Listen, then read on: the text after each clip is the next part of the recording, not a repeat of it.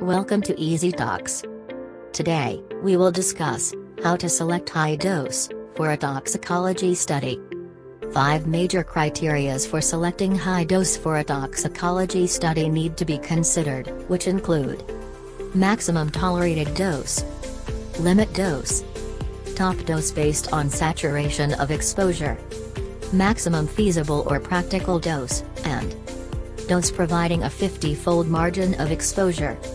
Let us discuss, one by one in detail, concept of maximum tolerated dose. Highest dose that will be tolerated for the study duration is otherwise called MTD.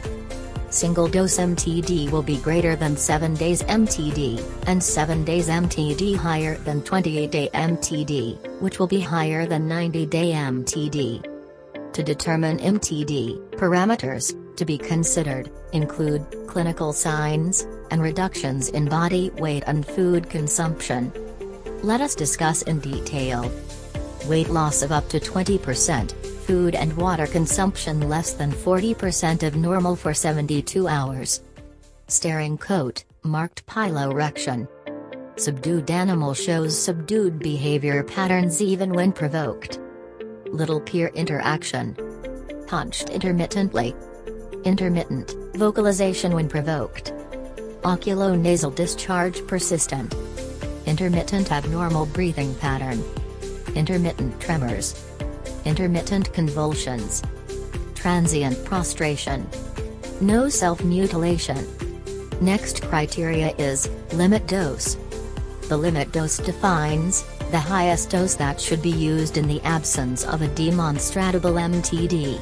The limit dose is generally accepted as 1000 mg per kilogram in both rodents and non-rodents. For exceptions to the 1000 mg per kilogram and an informative decision tree, please go through ICHM 3R2 guidance. Next point is top dose based on saturation of exposure. The primary objective of toxicokinetic assessment is to describe the systemic exposure achieved in animals and its relationship to the dose, sex, species, and the time course of the toxicity study. Toxicokinetic information enhances the value of the toxicity studies by relating the exposure to the test item to any toxicological findings, and the exposure in animals to clinical data as part of the assessment of risk and safety in humans.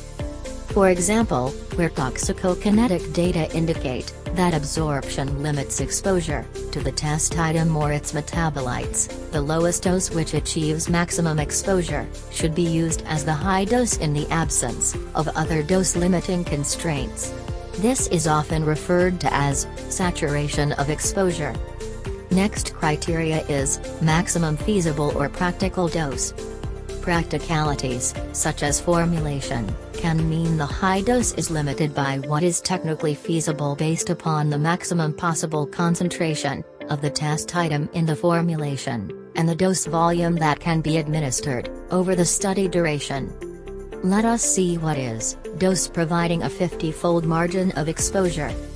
Doses providing a 50-fold margin of clinical exposure, usually based on the group mean of the area under the curve, AUC, values of the test item, are also generally acceptable as the maximum dose for acute and repeated dose toxicity studies in any species. Let me explain some more points as a guidance for selecting the high dose in toxicology studies. The high dose for a regulatory toxicology study should produce signs of toxicity that are compatible with the study duration and are tolerated by the animal. This dose is referred to as the MTD and is not expected to cause morbidity or mortality. The high dose in a regulatory toxicology study should not exceed doses investigated in the dose range finding study, even when the increase is relatively small in magnitude. Thank you for watching this video. If you like this module, please like and subscribe. Also request to provide your comments below to improve our contents. Happy learning! If you want to get certified by EasyTox, please check the description of this video.